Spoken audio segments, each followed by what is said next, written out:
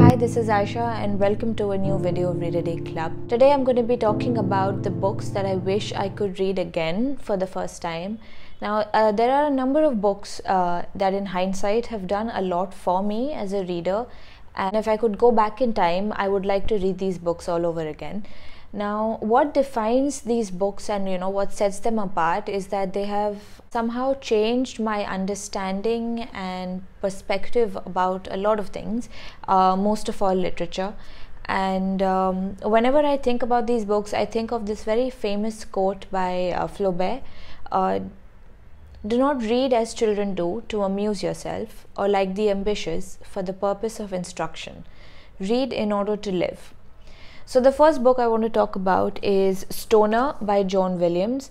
Now this book is about an academic who leads a very solitary and withdrawn life. So the book examines life, existence. The writing is very straightforward, so it doesn't overwhelm you considering the themes that it deals with. Now a lot of people find this book depressing and dull. I do get why, but I don't agree, because I think this book can teach you a lot about solitude and just living the literary life as a reader. And it's also very modern in the way that it examines the depths of human emotion and human experiences, and how fragile and intense life can get in more ways than we realize. Next book that I want to talk about is Ernest Hemingway's A Moveable Feast. Now, I simply added this book to this list because I finished reading this just 2 days back, and I just wanted to talk a bit about it. So, it's a memoir about Hemingway's life in Paris during the 1920s. Hemingway paints a very creative and to-the-point portrait of Paris, which I loved. It's also a rewarding read because he talks a lot about the discipline of writing, the role of hunger in the creative writing process, and how lonely writing can be. Hemingway recreates out of his memories a nostalgic and moving portrait of Paris and his relationships with people around him. Some of them were prominent writers like Gertrude Stein, James Joyce, and of course F. Scott Fitzgerald. So the next book is Clarice Lispector's The Passion According to G.H. Now this book examines the inner life of the protagonist, and just in a very curiously strange manner. It's so introspective and lively because Lispector leaves so much to the imagination while also giving a philosophical account of a woman who is so deeply connected with and shaped by words. So the book made me realize how introspective and how moving language can be, even more so because I've never come across a book that reads like this. Now, Lispector touches on the meaning of life and existence in a very existential and visceral manner. Existential search for purpose and identity, the ambiguous nature of words, the poetic textures of living. The book examines all these things in a very breathtaking, moving, deeply affecting manner. So that is The Passion according to G.H. The next one is Machado de Assis' The Posthumous Memoirs of Cubas. Now this is an unusual one. Why? Because when I read this book, I did not like it, and I think almost through the halfway point, I even felt like I should just stop reading it, but I'm so glad that I didn't stop reading it, because weeks after the book hit me. Like, it really sunk in. I realized how imaginative and witty the book actually is. So it's about the narrator who is dead, and these are his autobiographical and philosophical musings on life, death, decay, love, desire, and the human condition.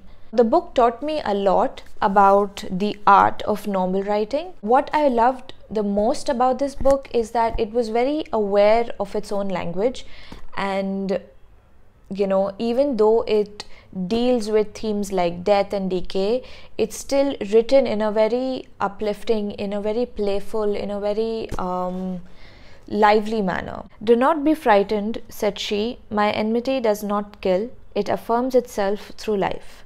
You are alive, I desire no other torment." "I'm alive?"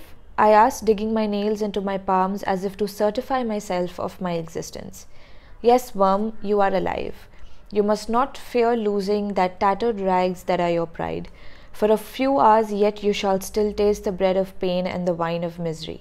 You are alive now, even in your madness you are alive.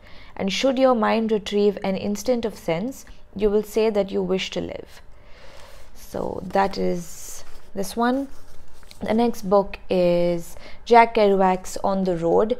Now, I have done a whole video about this book on the channel, which you can watch. I had many preconceived notions about this book before I started reading it, and I am so happy because it proved me wrong.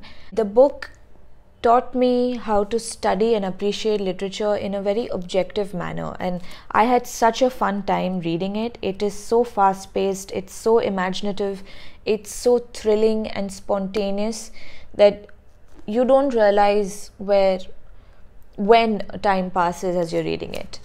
Now, the next two books are Harold Bloom's How to Read and Why and John Milton's Paradise Lost.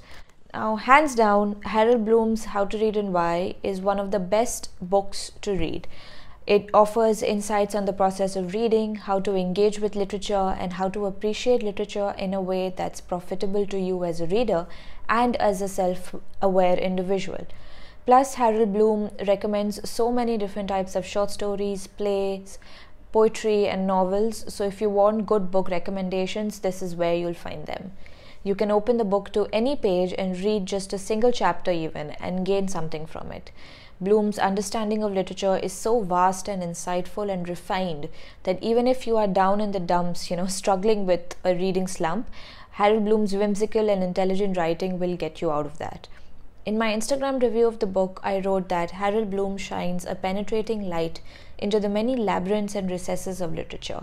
He bridges the gap between the self and reading and gives you tons of recommendations in the process. Now, the last one on this list is Paradise Lost by John Milton. Now, I couldn't end this list without mentioning this book. It's again one of my favorites. I have a whole video review of this book as well, which you can find on the channel. Now, what can I say about this book other than what's already been said? It taught me how to read and completely immerse myself into the imagination of a book.